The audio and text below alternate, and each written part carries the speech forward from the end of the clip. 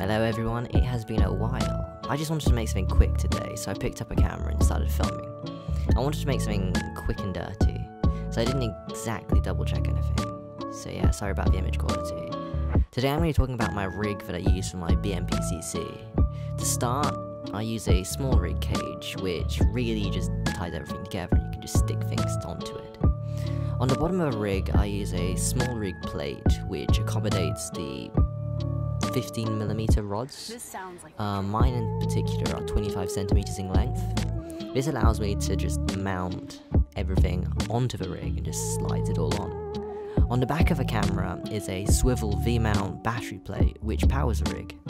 It allows for hours of recording and works like a dream. This, for me, fixed the horrendous battery life of the camera.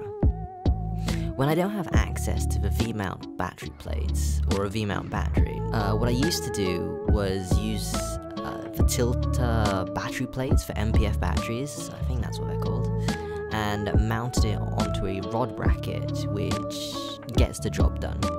Finally, on top of a camera, I have a monitor mount, which is nothing special. I have a 5.5-inch monitor on it, and this just helps me see what I'm shooting a bit more clearer. There are completely better rigs out there, but I just wanted to show you what I had, as well as make something with as little waffle as possible. Anyways, that is it from me, and catch you guys later.